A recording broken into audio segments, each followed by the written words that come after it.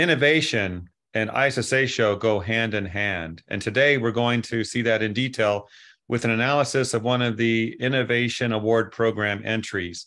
To do that, I welcome Mark Kurtgasser, the Vice President of Sales for Away From Home Division at Sofidel. Mark, how are you? Jeff, how are you doing? Thanks for having me. Doing good. Welcome to the program. So Mark, we're going to learn about your entry into the Innovation Award. Why don't you tell us all about it? Sure. It's the HyTech Seas dispenser.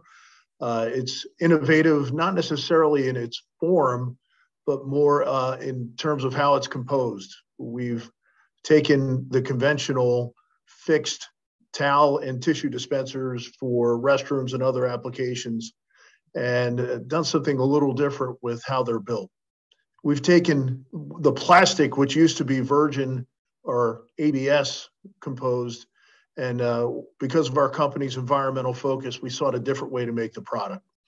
And what we've been able to do is find a consistent source of recycled fishing nets that we pull discarded from the Pacific Ocean around South America. And we have that product processed and made in such a way that we're able to then make our product by more than 90% of the recycled content to make every dispenser that you would put on the wall a recycled product, taking one of the most environmentally challenging issues that we believe we have, which is discarded ocean plastic waste, and turning it into a commercial proposition that we think is a long-term solve to two problems. One, obviously, a quality product for your restrooms, but secondarily, and perhaps more importantly, a solution to discarded fishing nets in our oceans today.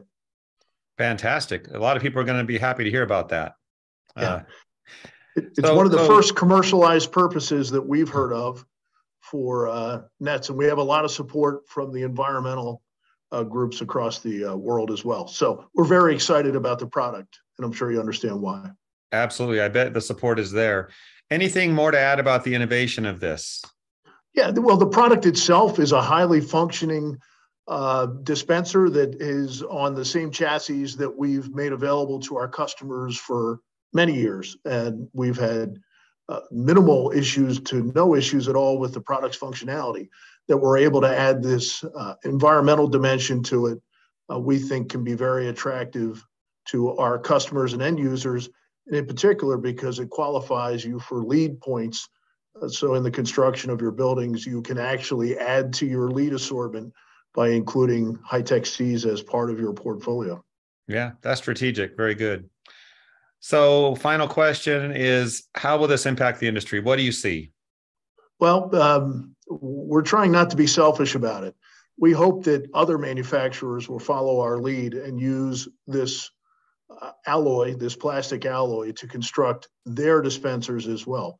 It's not something that we see as a competitive advantage, but rather an initiative that the balance of the industry can take advantage of and help us more broadly address the bigger issue, which is the discarded ocean plastic across the world. So we hope this is just but a small first step into a broader industry initiative.